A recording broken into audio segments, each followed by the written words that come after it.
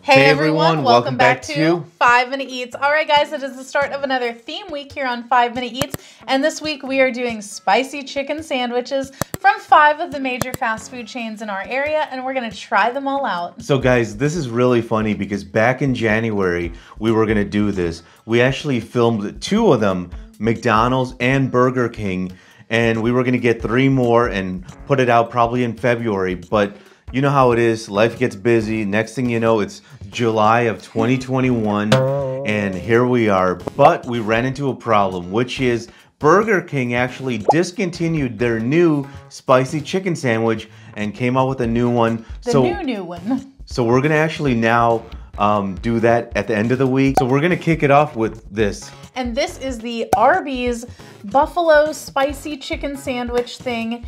It comes like this. Now, it comes with the bun, the chicken that is drenched in buffalo sauce.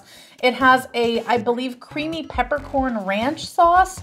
And then it also comes with shredded iceberg lettuce, but we opted not to have the lettuce on there. So this is what we've got. So take a look at this. So I guess this is like a buffalo like wing chicken sandwich kind of thing. Yeah, I would assume so. It's quite messy also. So let's open her up. There is the peppercorn ranch kind of sauce. The chicken is really red. Yes, it is. It is very buffalo-y. And this is around $5.50, so it's on the higher end of some of the chicken sandwiches. So guys, if you're new to our channel, basically we review everyday grocery items. So before you spend your hard-earned money, let us tell you if it's worth it. That's right. Let's try this out and get into it. If you'd like to support this channel, the easiest way to do that is using our Amazon links the next time you shop there. All right, guys, I'm ready. I'm ready. So our rating system, thumbs up, we'd buy it again. Thumbs down, we would not. So for me, this is a big thumbs up. Really good sandwich here. Talk about taking something so simple. Everyone loves buffalo wings. Make that into a sandwich. And guys, the breading, it's not too thick because some of these places, like for example, Popeyes, the breading is just too thick. This is perfect. There's plenty of the buffalo sauce, but also the ranch dressing, man, just pops. And the only thing that I would say to make this even better is steam the bun. And I think that's what everybody should be steaming their bun, but otherwise, great sandwich. Okay. So for me, this is going to be a big thumbs up. I really like this one.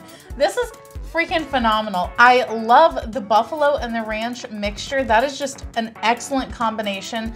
I really appreciate that the actual chicken breast is like really coated and saturated in the buffalo, because I feel like with some of these chicken sandwiches, they either rely on only the sauce to give you, you know, the spiciness, and that's like the mayo or whatever that they put on it, or the breading itself is spicy, but then it doesn't really have enough in there.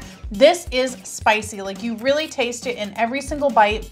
The ranch is amazing. Love that they put that on there. My only gripe about this is the bun. I feel like the bun is a little bit dense at times. Like, it's a thick and it's a lot of bun.